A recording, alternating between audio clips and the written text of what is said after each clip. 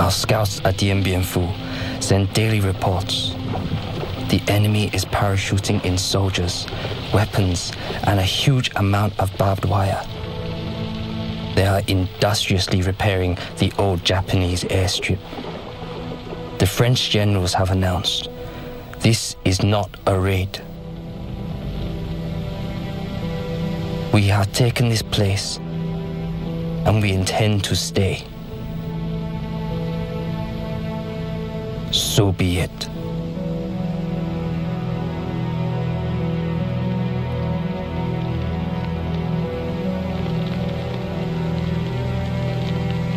Soviet director Roman Kármán is given total access to Giap's army to help him tell the story of the battle. The French have made a critical error, assuming that Điện Biên Phủ is safe from attack by heavy armor and artillery. General Giap. I ordered our 351st Engineering Artillery Division to toil day and night to widen the 82-kilometer trail to Điện Biên Phủ for our motorized vehicles. Then they built a 15-kilometer track through the mountains so we could haul our artillery to the front by hand. The French appoint Colonel Christian de Castries as commander of Điện Biên Phủ. The battle that will be remembered by the veterans as 55 days of hell will soon begin.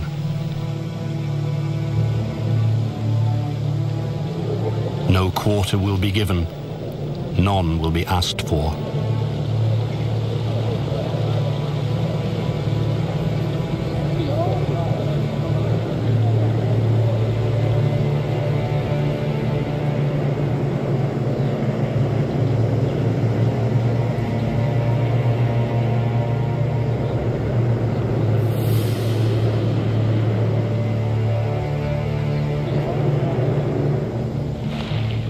Xuân Nha, a Viet Minh officer. It took us about 45 days. We marched at night and rested during the day. Sometimes we just slept on the roadside and dug our own foxholes against enemy attacks from the air. Viet Minh Captain Chun Van Ho.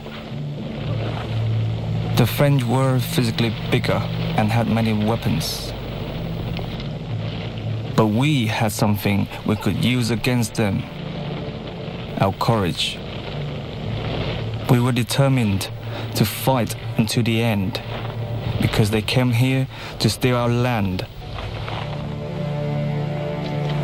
March 13th, 1954. The assault on the French stronghold of Điện Biên Phủ begins.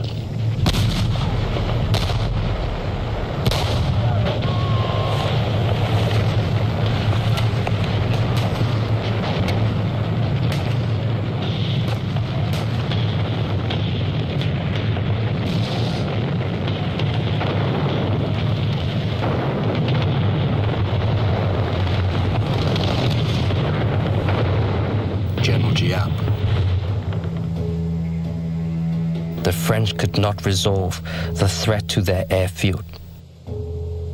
Their porcupine defense had lost a vital element, its strength in the air. They could only reinforce their units with parachute drops, and they could not get their wounded out. Their camp had only 40 beds in its medical unit, and they had already hundreds of wounded. This was the French command's nightmare. Amid gruesome scenes, reminiscent of the trench warfare and mass infantry attacks of the First World War, the death toll rises.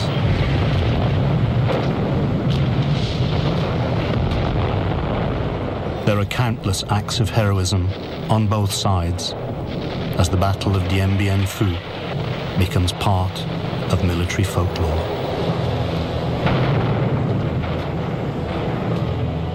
it also becomes a glorious victory for the Viet Minh and a shameful defeat for the French. French resistance ends on May 7th. Giap orders a full-scale infantry attack.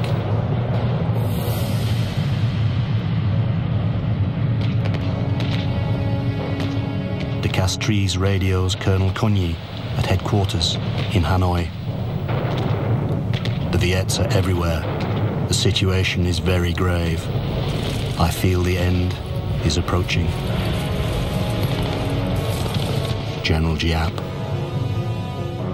Tonight, we will attack the Porcupine's Eye and finish it off.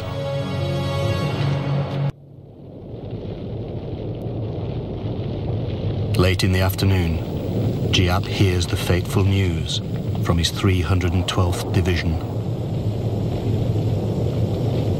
All enemy soldiers in the command post have surrendered. We have arrested De Castries.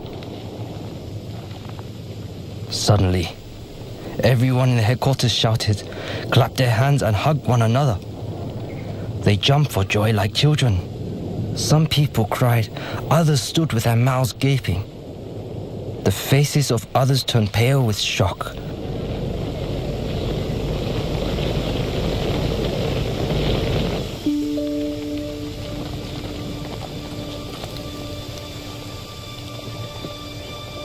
French commander De Castries, who has been promoted to brigadier general during the battle, becomes a prisoner of war.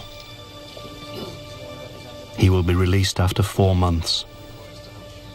One of the lucky ones. 1,500 men under his command are dead. Several thousand more are wounded.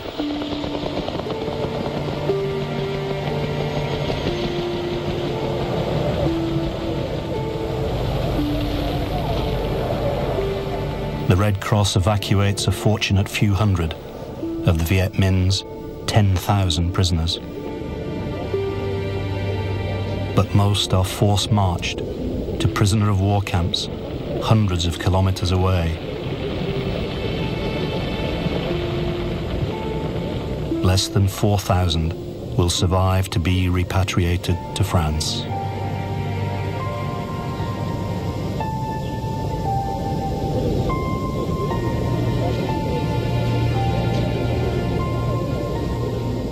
Viet Minh casualties are 15,000 wounded and 8,000 dead.